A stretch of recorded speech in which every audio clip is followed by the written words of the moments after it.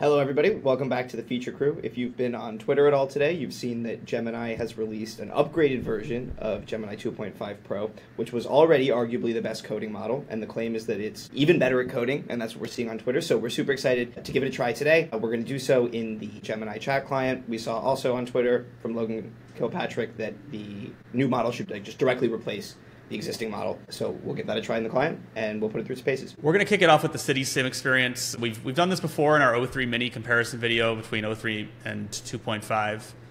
We had to explore a city. We had eventually started to break down a bit, so excited to see if the update today makes a big change in this test. So as always, we'll link the prompt in the chat, but in general, we're asking it to make a city. We're trying to leave it a little open-ended to see if it can drive things like NPC behavior. Are the roads correct? Are cars traveling on the roads? What kind of graphics does it give us?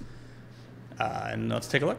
So while this is running and thinking, to give everybody a refresher, this is where we ended our comparison video before. We ended up with these sort of black buildings. There was a shader problem that developed, but it did end up having artifacts you could collect. They were sort of sparsely scattered around, so we didn't end up collecting them all to see if it rewarded us at all, but it does count them up in the upper right.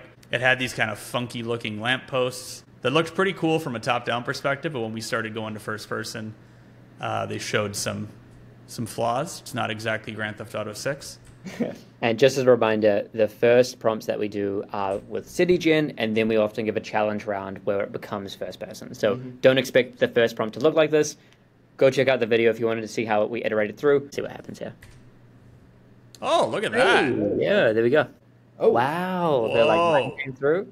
But looks kind of similar to what it originally had, right? That same kind of style, cozy game-like. It's different, right, with the trees and everything.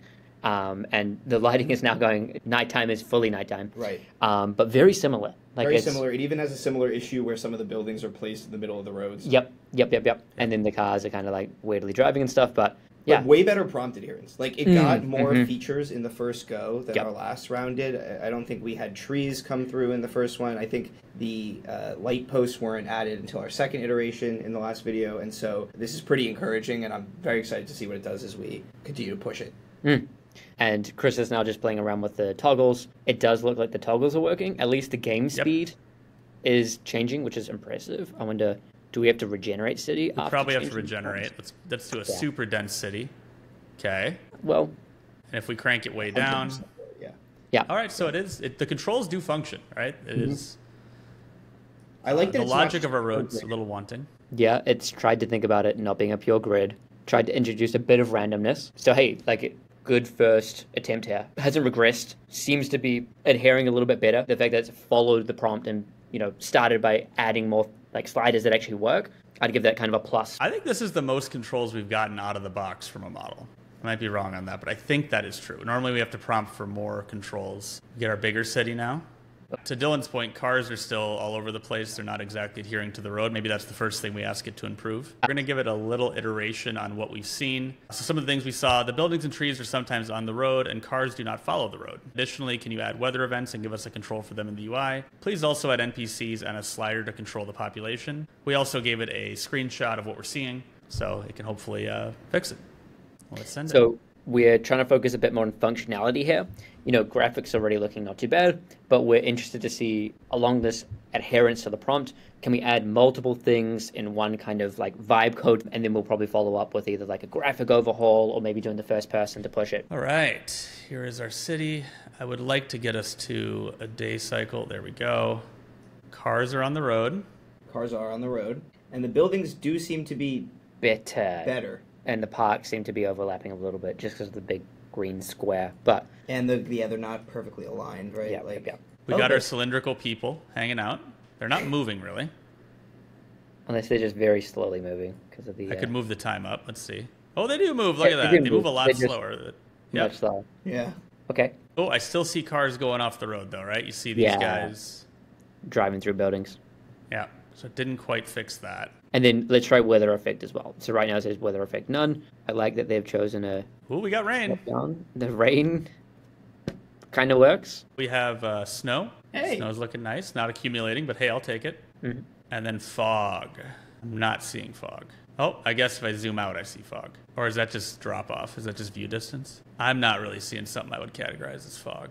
We're impressed that it was able to like adhere to our feedback and successfully implement pretty much everything, with the exception of the fog wasn't really visible. But again, it was like keeping with the spirit of our prompt, and so very impressive performance so far. What we want to do is do our normal challenge mode and really push it and get kind of vibe codey. So we're going to ask for first person as always, and we're going to ask for some game mechanics. In this case, we'll have things scattered around the map that you can collect. And to add some challenge, we want to add collisions. So we want to make it so if cars collide with each other, they're destroyed. We want to make it if cars collide with NPCs, the NPC dies. And we want to make it that if cars collide with the player dies. So that means that as they're going and collecting things, there's actually a challenge that they have to avoid. Let's send it. It says it's a very exciting direction. A little bit of personality there. There we go. All right, cool. So it says it has accomplished the task. We'll see if we drop into a first-person experience. Okay, city collect. We are in first person. Collect the spinning gems, avoid cars. Do I have a tilt effect when I turn? Yeah. That happens a lot. The models, That's kind of wild. they sometimes struggle. I don't think that was intentional. Yeah, they like misinterpret how to do. If anybody on the platform owns a German Shepherd, this is how they look at things. But Yeah. Oh, I like the floating icosahedrons. I got let's one. score one. Cow. Let's collide with a car to see, because it looked like it said you could die. So let's see if we can confirm that. I'm just trying to turn, bro. Come here, car. Hit me. Please end my suffering. Oh, here we go. Here we go. Yes. Oh, I don't know. That looked like a hit to me. Yeah, because it looked like I cannot turn all the way around. This is wild. Yeah. So okay. We're starting to see it fall apart a little bit. It got sort of the spirit of the prompt, but it hit some classic LLM issues where it couldn't fully implement the player controls, and then it seems to have not gotten the collisions quite correct. But pretty good showing. Like not the worst, not the best, but certainly pretty good. Like, if someone was like, oh, I want to use Gemini 2.5 Pro, like new one for coding, I'd be like, seems to perform pretty well based on this. But we're not seeing a massive step change difference. No. So let's move on to business reasoning, which was a test that I think Gemini traditionally was a little worse at than competitors. So we'll see if this new model was able to sort of lift up its business reasoning ability. If you remember in one of our newer videos for business reasoning, we are now trying to, for these state-of-the-art models that have tool calling, we, instead of providing a PDF attachment or some long context, we're trying to do it in two parts. The first part being, give us an info dump on a topic. In this case, we want to see all the state-of-the-art AI models from big tech companies. So we're kind of prompting it to say, use your web search and think about it. Then we give a follow-up to say, okay, with the information you just found, find some novel insights and render with charts. So go ahead and execute code and show everything. So this is kind of a next step for business reasoning, where we're now really relying on its tool calling. So for older models, this doesn't hold, but for these newer kind of more impressive models, we're doing this kind of added challenge. Yep. So let's see how Gemini does on this first informational retrieval part. Do we press our big deep research button? No. No. Okay. It gave a result here, but it also prompted us to try deep research, which is interesting. So sort of upselling to the bigger search function. Maybe should I 2.5 Pro, 5 series, 4 mini instruct. Yep. 5.4 reasoning. Oh man, it's done pretty well. Okay. Azure AI Foundry. My note so far would be that it really didn't collect a lot of information about the models. It's true. It just collected their names and like their parameter counts. It did a good job of finding all the models. In fact, a better job than the O series models at finding a comprehensive list of models available and a comprehensive list of model providers. What it didn't do was get any really useful information about those models for the most part. It was mostly citing parameter counts, which is very high level and doesn't really help news you. And stuff like that. Yeah, news. Yeah. So we're going to do a follow-up here to get it to actually go and grab benchmark results and maybe more actionable data. So then when we ask it to go make charts and deliver recommendations, that those recommendations are based on something other than just the names of the models. We're going to follow up, have it focus on models released this year, collect benchmark results, and any other information that could help companies make decisions on which model to use for which type of task. All right. It came back very quick on this, so I don't know if it just used its existing sources or what, but seems like it did a lot of work. Looks like it did well to kind of pull out. It's really just focus on Google first, which is maybe. And Metalama 4. Metalama 4. April 2025 kind of checks out. I mean, imagine. OpenAI. Yeah. And then OpenAI. For Mini, great. Yep. Like, this is looking like all our most recent videos, which is a success, right? Yep. I think we're in a good spot to now give the next follow-up. Based on the information you pulled, conduct a detailed analysis comparing the latest models. Please visualize improvements in model performance to make it obvious what's been happening. Project out what you think model performance will be through charts and walk through your thinking process. Also make recommendations for what a small to medium-sized business should use as part of their tech transition and why. All right, send it. Okay, so the first chart, conceptual AI model capability improvement over time. It's graphing kind of funny numbers here. Yeah. Like, it did pull a bunch of real numbers in its research, but then we noticed in the prompt that it realized, oh, I didn't get all the same benchmarks for each different model, so I can't directly compare them. So it created this illustrative capability score. We're going to open source these results, so if you want to dig through and see how it decided to collapse all those scores down. For now, I think it's an interesting illustrative graph. It's getting the point home, but is this super high business value? This first chart, probably not. No. Right. Okay, chart 2, predictions. Interesting. And again, it's still using the illustrative capability performance score. Yeah. It's tried to project out. I think the intent here is to separate what you know versus what you don't know, but it's also using funny numbers. So we've seen OpenAI variant models perform quite a bit better here, thinking about how to present the information better. So these charts aren't super impressive. Lumping 4.0, 4.5, and the O series into one column. Yeah. Which Yes, is like, yes, those yeah. are incredibly different models. Yeah, It literally not reasoning. It's and also obvious. glazing itself hard. Yeah. It's not justifying any of these things, but it's just saying, yeah, I, Gemini 2.5, am the best at everything. Yeah. But without the data points. And we know from, I've made these slides before, Gemini doesn't win in every category. It's a very impressive model, but it doesn't win in every benchmark. And Right, so 100%. this, again, we're seeing where this might be a state-of-the-art coding model, but we're starting to see this world where some models might be state-of-the-art at one thing and not at other things, and that's totally okay. And we'll see how they all evolve over time. We'll just finish up by looking at the conclusions. Again, it's given a lot of conclusions, which is one of the things we called out that we hopefully were trying to, when it said novel insights, not just regurgitate everything, which is kind of a classic LLM thing. So guiding principles, it gave some here, but model performance recommendation for small business. It started with Copilot, which is interesting, saying, hey, if you have an existing Microsoft license, you might as well use that. Right. Interesting. Right on. Google Workspace. Google Workspace, of course, comes in there. Yeah.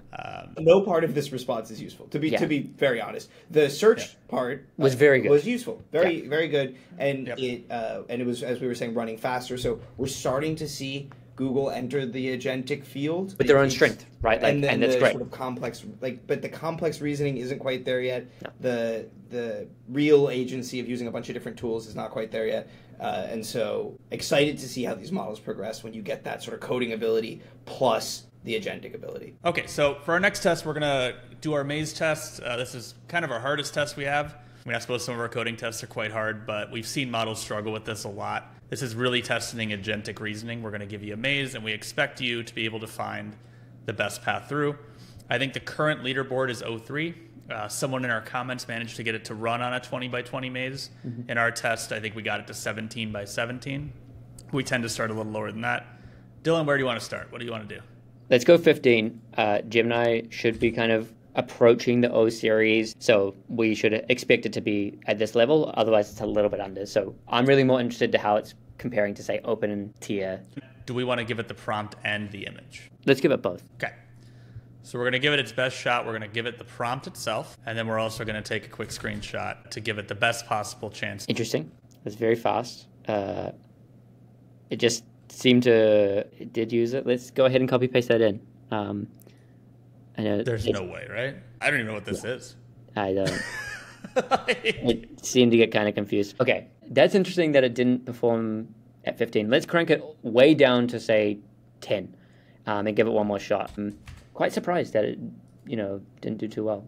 Again, copy prompt, give it the image. Sometimes Just try the image. I'm wondering if the prompt gets sort of scrunched by the canvas, and that's why we're seeing some problems. Yep, 100%. Let's actually maybe just give it the image of 10 by 10 and say, can you solve this? So just giving it the image itself, seeing if that helps us out. And this seems better. The fact that it didn't auto start printing random coordinates. It's interesting that it did that. Wow, it still thought not that long. It understood. Yeah, it looks, We'll I mean, see. we're giving it a lot of benefit of the doubt here. Look, OpenAI was able to do this with just the prompt itself. Let's see. Yeah, disaster. Yeah. No. Fascinating. So it's really not understood how to kind of invoke its tools, think of it with coding and stuff. So, I mean, kind of to a point of maybe not being, like, it seems pretty good for coding, but, you know, to say it's, like, way better at reasoning, it's not really pulling out in the business reasoning side. And this kind of, quote-unquote, world understanding side of things seems to be falling down a bit. Quite curious to see how it performs in a windsurf or cursor. I think leave a comment down below if you guys want to see that. Maybe see some vibe coding episodes where we compare sort of in IDE experience with these models. So let us know, and let us know if you want to see us use it in those environments. Well, thanks for watching, folks. Please do like, follow, subscribe. We really appreciate the support. We just hit over 2,000 subscribers, so thank you so much for following along. Really, really excited. We'll hopefully do some live streams and other kind of vibe coding stuff soon. Awesome. Thanks for watching. Cheers, everybody.